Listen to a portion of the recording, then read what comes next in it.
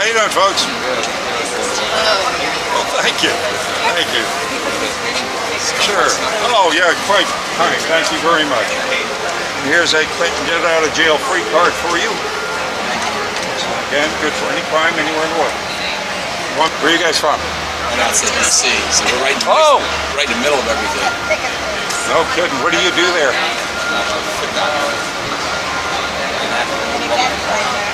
An event planner? Oh, great. All right. Event planner for any... So terrific. So you may have some stories about some parties that... Yeah, really?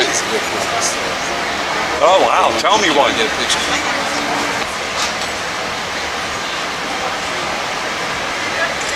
Make sure it's okay. I like to do it. Look, it took me 2 weeks to find out how to answer my damn phone. One of the smartest people I know, she's a professor, carries around the whole flip phone. Oh, yes. You got everything? You have everything? No, you have everything. Feet too.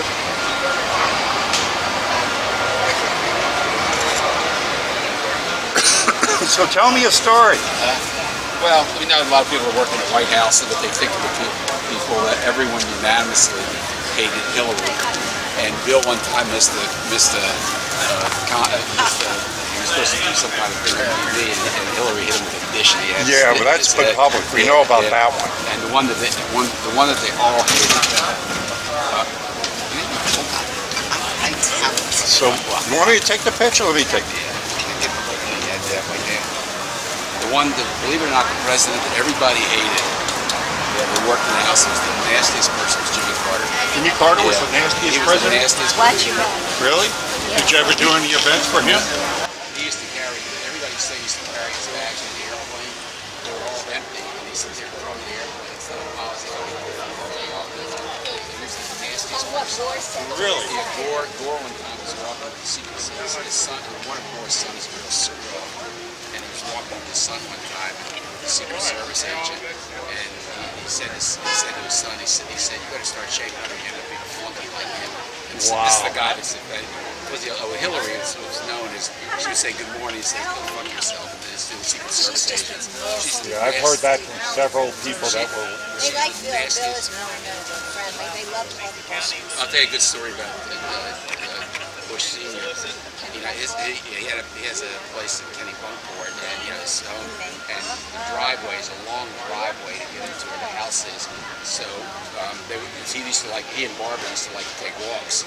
So they were taking a walk one night, and they came out and they walked all the way out from their house. And Barbara said to the Secret Service agent, he says, you know, it's a little chilly. He said, you have a scarf and gloves. And he said, no, fine, this is Bush, I'm fine. He said, no, you're going to catch a cold. He says, no. She said, no. She said, you really need to. He said, George, go back and get some scarf and gloves. So here, the President of the United States went all the way back and got the Secret Service agent and started gloves. Wow. So that was... Because they're nice people. Yeah, they're just good people. So that was Hillary, like I said, Hillary used to say, good morning, Secret Service, and fuck yourself, don't bother me. I've heard a lot.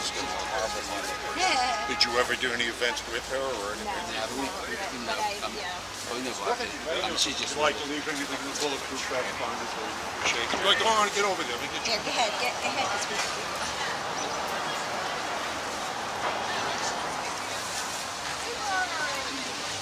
All right, looking good. Maybe it's the clothing stuff. There you go. Like everybody knows her, she's just a horrible person. You heard about the election night, she started cursing everybody out there. And that's a true story. Yeah. Yeah. So you know a lot of Politico. Yeah.